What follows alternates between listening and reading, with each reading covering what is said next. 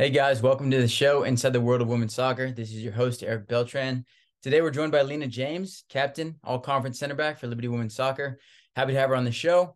I will offer some full disclosure. The beginning portion of this interview did get cut off due to no audio, so still working through the kinks, bear with us, but still a lot of good content here. We're excited to educate, inform, entertain, get some good stories out there. So please like, follow, subscribe. I'm going to be putting Lena's contact information below in the comments. So if you want to reach out to her, by all means, she'd love to help any way she can. Thanks, guys. Enjoy.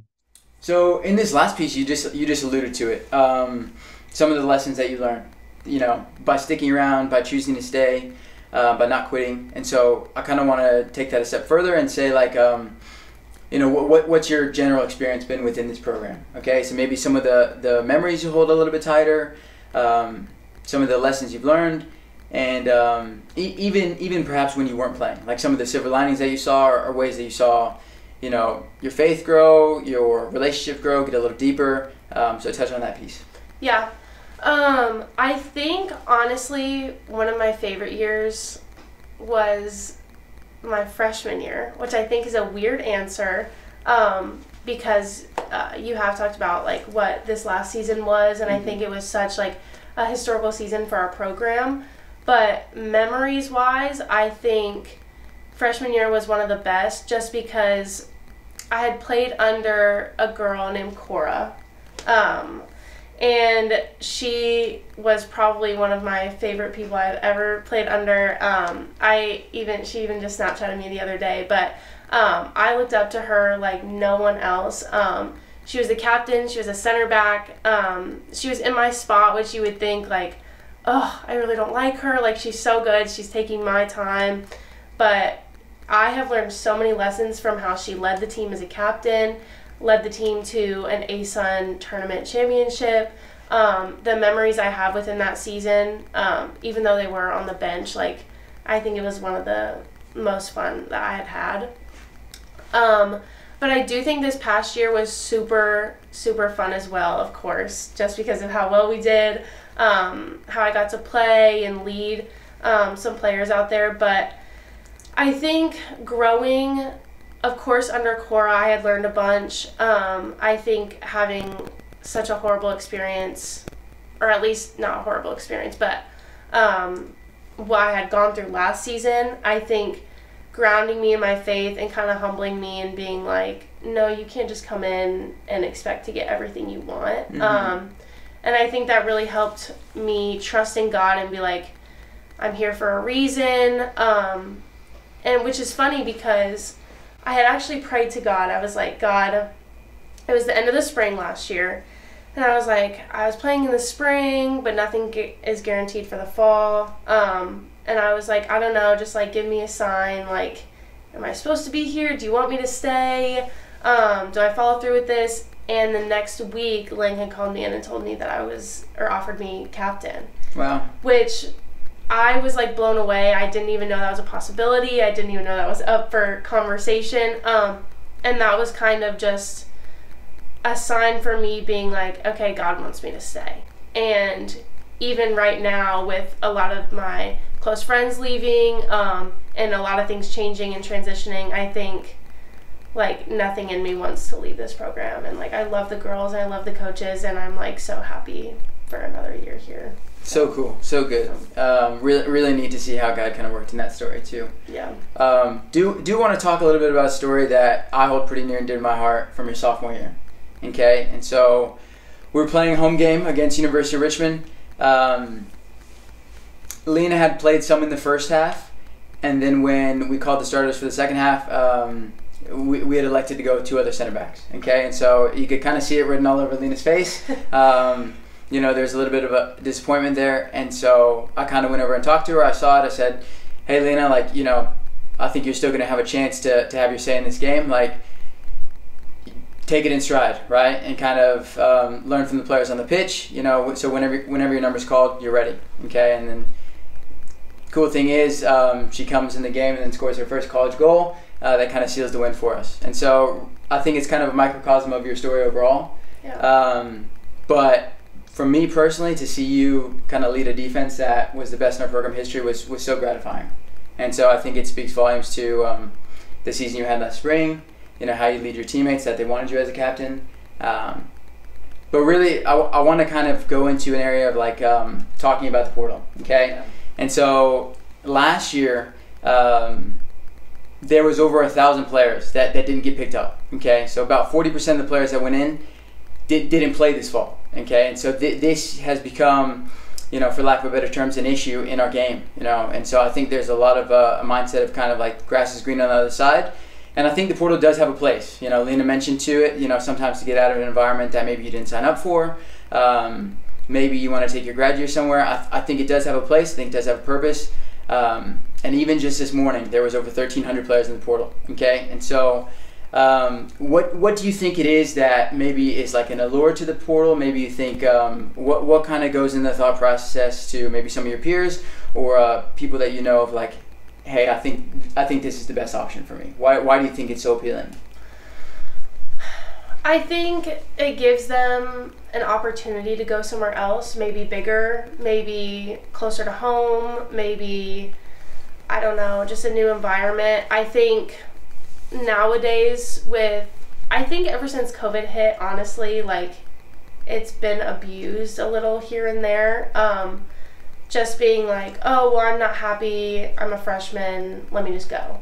And, or, I know a coach here, let me just leave and try something else. I think it can be very tempting for a lot of people, especially when you're not happy and you've gotten everything given to you your whole life. You were the star in high school, you were the star at club, you want to be that star. But I think college sports is a lot more than that, and I think there's a lot more fight in it that you don't understand needs to be there. And so, like I said earlier, I think people think it's always better on the other side, but realistically there's problems in every college atmosphere that you're going to get. Like, people are never happy all the time, and you're going to face different struggles wherever you go. Yeah, it's true. Kind of want to flip the switch a little bit here. So part of the reason that we're generating this content is to help recruits in the process, okay, of finding a home, of finding somewhere they want to spend 4 years. And so Lena is obviously someone that's been through that recruitment process. And so really just want to open up for any advice that you have for prospective student athletes, okay? And so that could be, something that you struggled with in the transition, whether that's maybe like, hey, like, y'all really need to focus on fitness, you need to focus on speed of play, maybe you need to play summer league. Maybe you need to really take a look at who's, valuing you in the process. And so just kind of what you learned from your 3 years here, and maybe something that you could give them as a tidbit for their process. Yeah, I think recruiting is really hard. I think it's one of the most difficult times I had in my experience, but I think just keep going, keep calling, keep emailing, try everything you can. Look for those coaches. Honestly, for me, it's those that care about you as a person. You're not just a number, because for them it's a business, and they don't really care, how you feel, who you are as a person, and sometimes that can be really degrading. And so I think just finding the spot that feels like home for you is huge. I do think summer league teams are very helpful, especially if you're transitioning into the college level, like you're graduating senior, because speed of play, I think for me, was the biggest difference.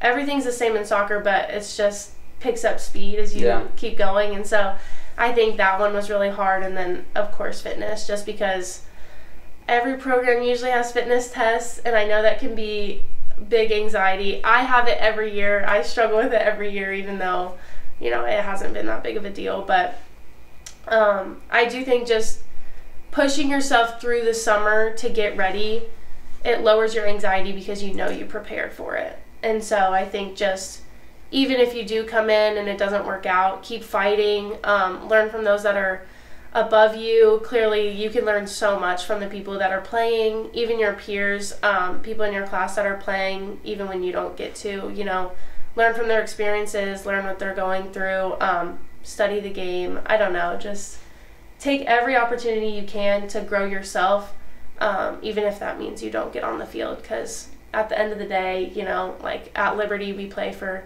something higher than ourselves, and so our worth isn't in soccer. And so I think it's big knowing that your identity isn't in that, even if you come here for it, but at the end of the day, it ends for everyone at some point.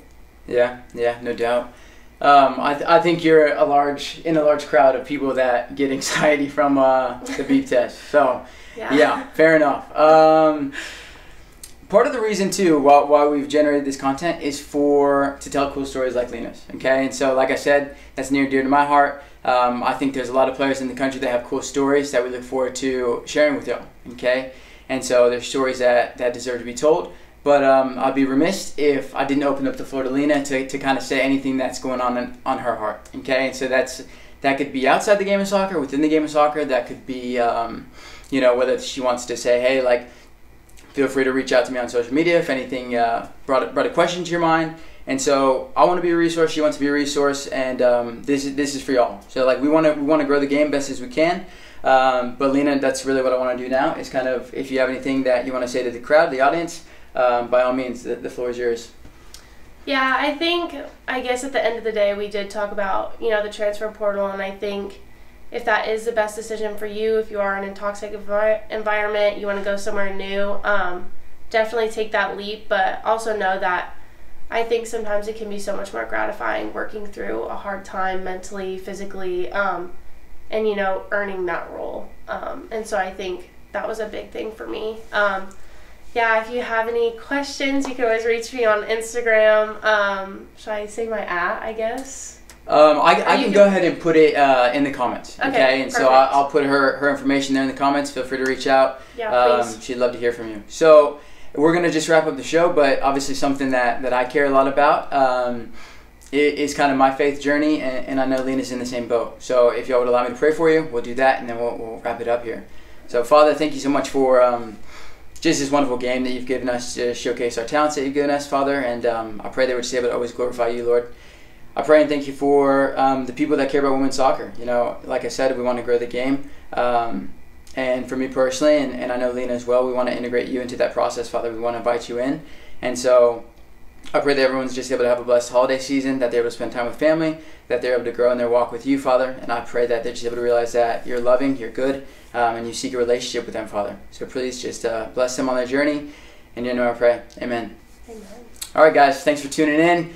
More content to follow, but really appreciate you guys, and take care. Bye-bye.